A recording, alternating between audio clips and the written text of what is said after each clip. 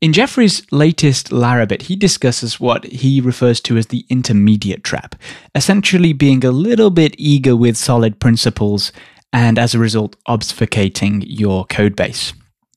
His solution for that was an action class, and I'm here to do a scathing review on the use of action classes. No, I'm just kidding. I love action classes. I've talked about them at length in the past. I've done conference talks about them.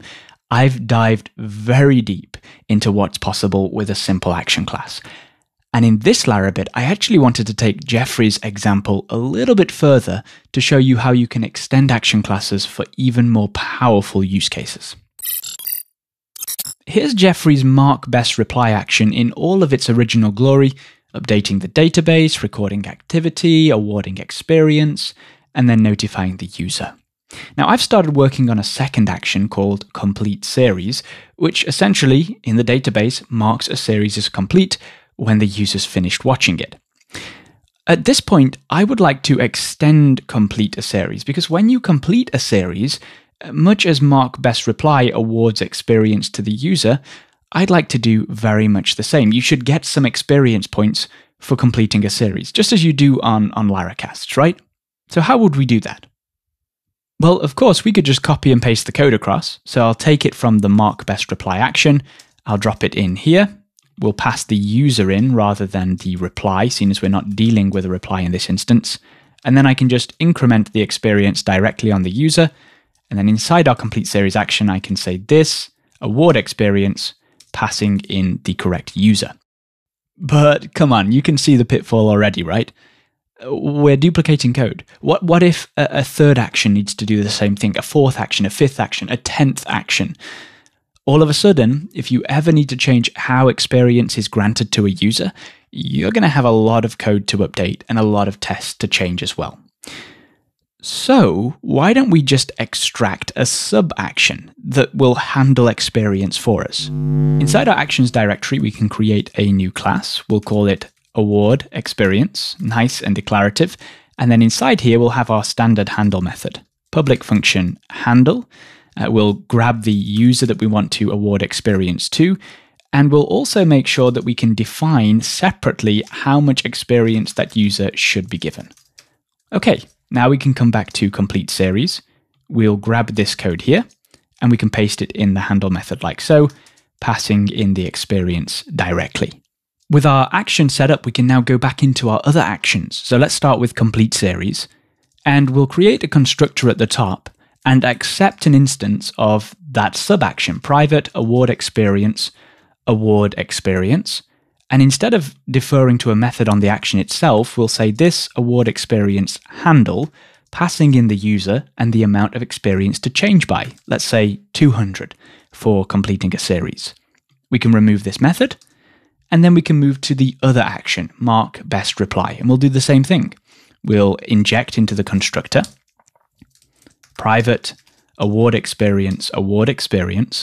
And again, instead of calling a method here, we're going to handle it via the sub-action. So we'll pass reply user and 1000 experience for actually being marked as the best reply. We can remove this method here. And then let's go to the mark best reply test and ensure that nothing's broken by running these tests again. Great, it all worked. So we successfully refactored to an action within an action in order to encapsulate that logic and avoid repeating ourselves.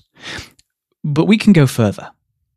See, at the moment, we manually test inside the mark best reply test file that the user has been awarded experience.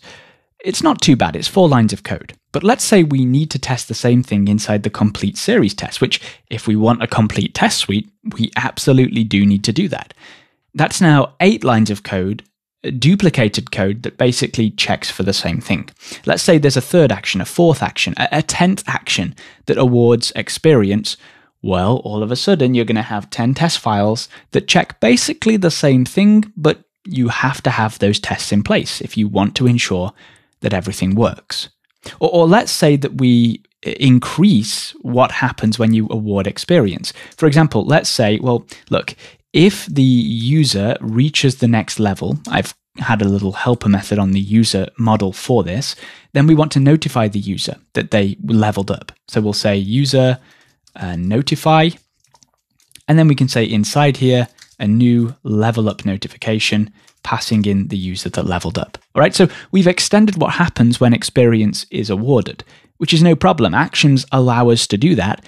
But now what do? Do we go back into mark best reply test and also add a test under here for checking the notification was sent? And then do we do the same thing inside the complete series test and in the 4th, 5th, 10th action that also awards experience? No, that's not how we want to work.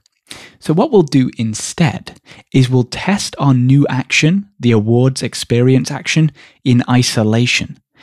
And then in all of the parent tests, we just have to check that that action gets called, and we're covered. Let's create a new test file then. We'll call it award experience test.php, and we'll make a start with that basic check that experience is actually awarded to the user. So it gives the user experience, and inside here, first of all, we'll need a user factory create. Then we want to execute the action. And this is a sub-action, so we're not going to be executing it by calling a controller. We're just going to execute the action directly. We can say action equals, and then I'm going to grab the app instance from the test case and ask it to make an instance of the award experience class. And that will make sure that the container resolves any dependencies for us. We don't have to worry about building the object manually. Finally, we can call action handle. We'll pass in the user and the amount of experience they receive, maybe 1000 experience in this case. And then we just need to perform the same checks that we performed in our other tests. So expect that at first the user has no experience. User experience to be 0. But after we call the action, we would expect user experience to be 1000, and we'll have to make sure to get a fresh instance of the user from the database like so. Okay, so if we run this test, yes, you can see it works. And of course, as we said in award experience, we also now notify the user if they level up. So we could write a second test for that inside this same file. We test this action in isolation. So in this case, we'd be saying it notifies the user of a level up.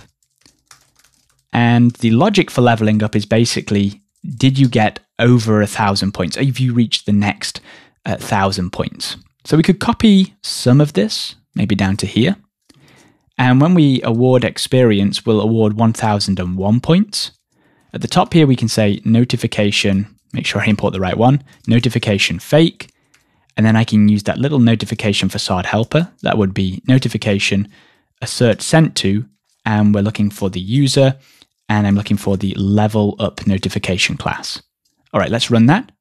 And you can see that it passes. So we've now tested the award experience action in isolation. And anytime I make changes to award experience, I come back to this test, I run both tests in this file.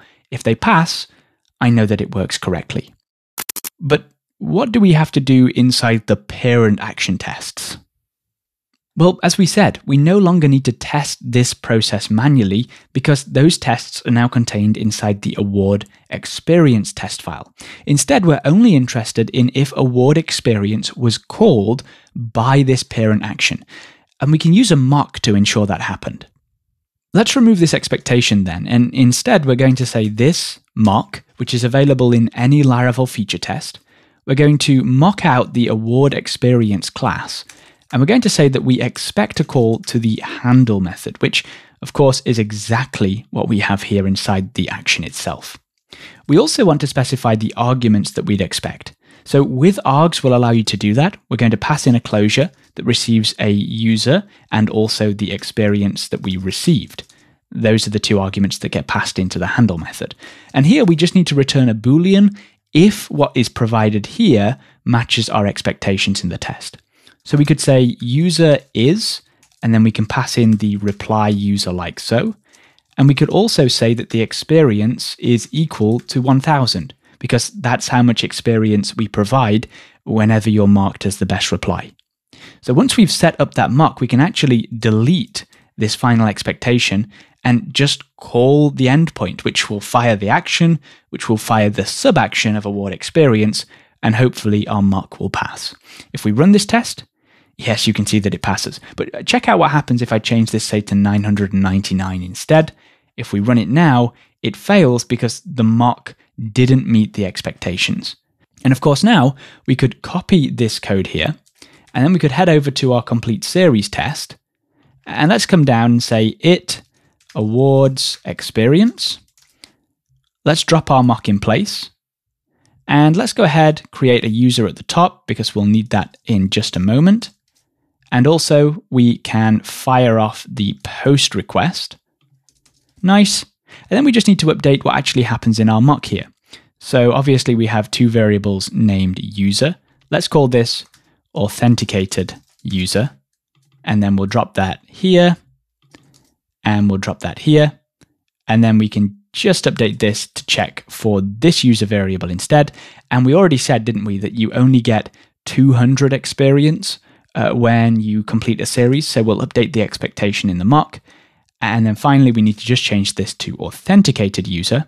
Let's run the test and it passes. Very cool. Let's run both tests in the file. They both pass. So there we go. That's how I would extend my use of actions as my application logic becomes more complicated. Now, from any parent action, we simply inject our sub-action, award experience in this case. We make use of it. And in the tests, all we have to do is check that that action was actually used.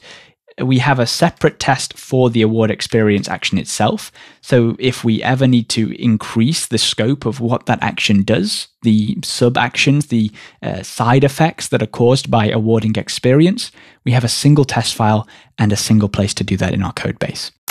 Actions are incredibly cool, and they're a great way to be able to continue to clean up and have an understandable code base, even as your application logic expands over time. So take Jeffrey's tip with you, but also remember, there is no limit to what you can actually accomplish with actions. Use it to create an architecture that makes complete sense for your particular application. And most importantly, have fun. All right, I'll see you in the next one.